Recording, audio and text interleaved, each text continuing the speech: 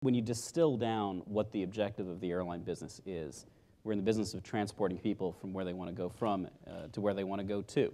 And to move somebody with a minimum of disruption for the best fare that you can offer them really is the driving factor that governs how we make decisions. Looking back, I mean, it's been 6 or 7 years since I was last in the operator's chair at an airline, and having now the luxury of being in a software company where we look at data and we try to make sense of what's happening across the industry, one of the things that comes across very clearly is how much the airlines have improved in operational performance, and particularly in operational efficiency over the last 6 years. When you think about why, it's not hard to figure out.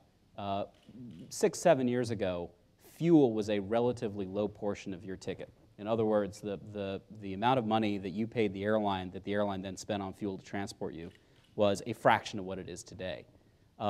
The airlines, as a result of restructuring and combinations and other changes at a structural level, have still seen the amount of money that they get to retain out of the ticket price that you're paying go down significantly because so much more is going out in fuel.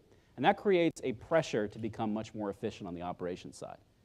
In the end, the total amount of money that we can charge as an industry is governed by the economy. There's not a lot you can do about changing people's willingness to pay, even by tweaking the product.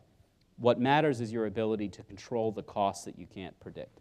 And when you get down to operations, the art today of being a more efficient airline is the ability to fly your schedule as precisely as possible, to minimize the amount of waste that comes from delays and cancellations, and to minimize the disruptions that you cause passengers.